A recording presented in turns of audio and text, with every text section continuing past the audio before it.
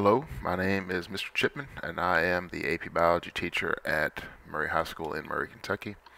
And this is video 5 of me answering the FRQs from the 2023 AP Biology exam.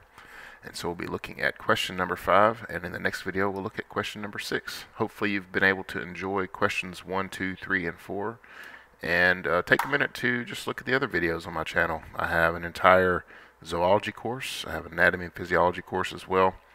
If these things are something that's interesting to you, subscribe to my channel, like these videos, all of those things that you would do for other YouTube creators that you want to see succeed. And thank you for just the opportunity to teach you from this video.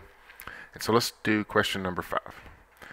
Ruminants are hoofed animals, including cattle and sheep, and they have a unique 4-chambered stomach, specialized to digest tough fiber-filled grass. Researchers studying ruminants are investigating the morphological and molecular characteristics of different ruminant families in order to determine the evolutionary relationships among families.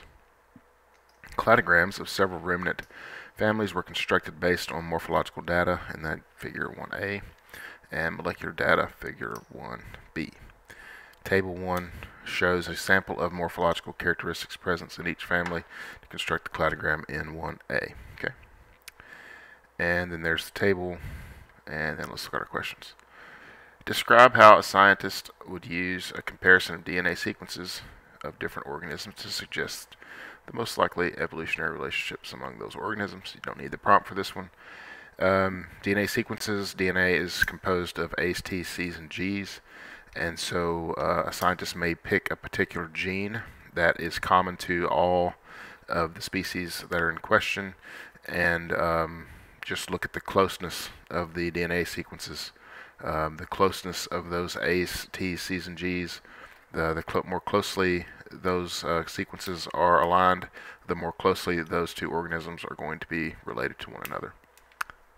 Pretty straightforward. Part B, based on figure 1, explain why Bovidae is likely to be more closely related to Moschkidae than it is to Giraffidae. So let's look at figure 1. And Bovidae, Moschkidae, and Giraffidae.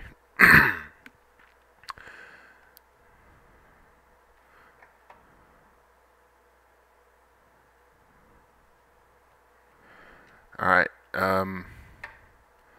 Bovidae, I guess it's talking about 1B.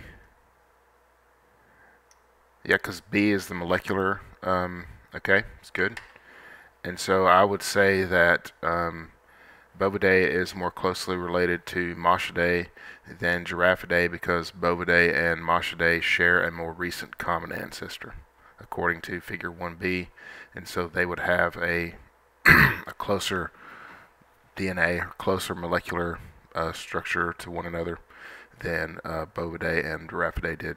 And that idea, that more recent common ancestor, would probably seal the correctness of that response. Using the template in the space provided for your response, represent the point at which characteristic 1 used in table 1 evolve by marking an X. Okay, so characteristics, these are morphological characteristics, so we're looking at this one. And characteristic 1, which is extra tooth material, shared by Bovidae and Antilocarpidae. And so this shared by two organisms that do not have a recent common ancestor. And so, and it said on the lines, so yeah, you can mark it multiple spots. So yeah, it's going to evolve separately from one another. There is a term for that that was beyond the scope of this class. I don't remember the exact term. Synapomorphy, maybe? That seems right. Correct me down in the comments. But that seems right. Part D. Based on figure 1A, explain why a characteristic found only in Cervidae and Bovidae families is more likely evidence of convergent evolution than common ancestry. So this is going to be similar to part C. So Cervidae and Bovidae,